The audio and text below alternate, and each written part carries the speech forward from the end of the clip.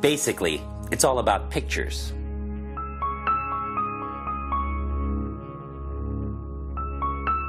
Plays, movies, and magic tricks are all about resident images.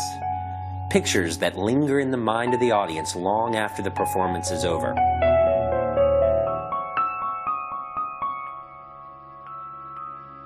Technically speaking, it's an easy trick, but there really are no self-working tricks in magic, and this one is no exception.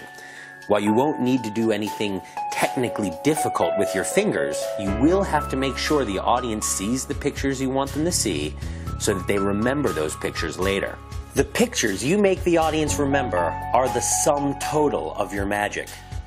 My name is Aaron Fisher, and welcome to Search and Destroy.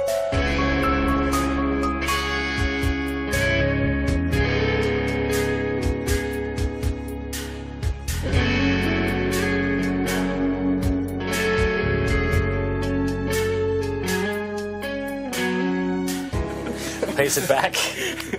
How far down in the deck would you say the card is? About half. So I'm going to eliminate a few cards for you. I'm going to put a few up from the bottom, like so. I'm going to put a few down from the top. That leaves approximately 45 cards left for Mike to eliminate all by himself. Are you ready?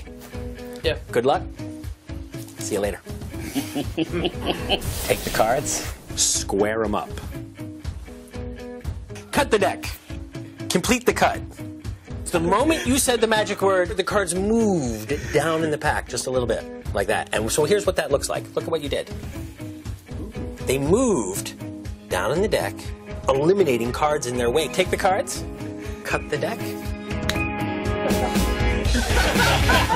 and one card appears in between those two red kings. You can perform this trick inside the spectator's hands. It doesn't happen in front of them, it happens to them.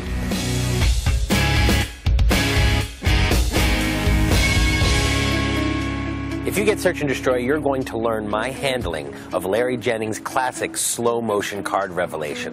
What makes this one so great is it takes place inside the spectator's hands. It's easy, it's practical. In fact, if you can cut a deck of cards, you can do this trick. Let's hear it. That's good.